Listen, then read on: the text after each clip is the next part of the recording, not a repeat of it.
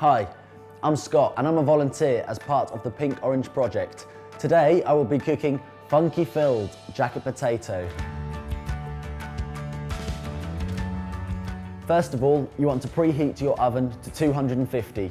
Once you've done that, you want to wash your potato and dry it, which I've already done, as you can see.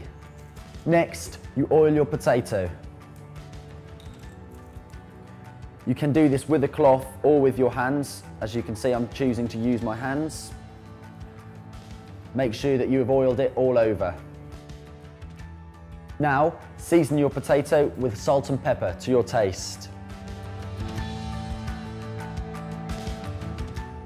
Once you have seasoned your potato, you need to prick it all over with a fork like this. Then place it back on your baking tray. As you can see, this is one of our homemade baking trays, and then pop it into the oven.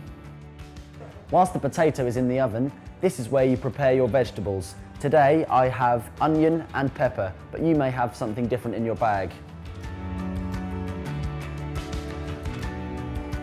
And then pop them in a frying pan until they are softened.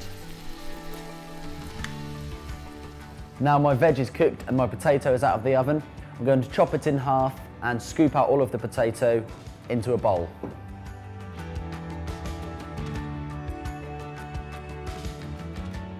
Once your potato is in the bowl, you must add the vegetables, tuna and sweet corn and mix together.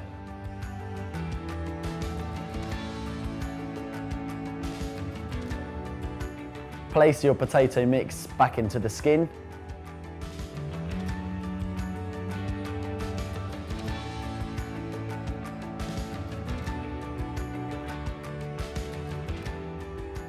Remember, you can make this meal with any toppings of your choice. Enjoy your funky filled jacket potato.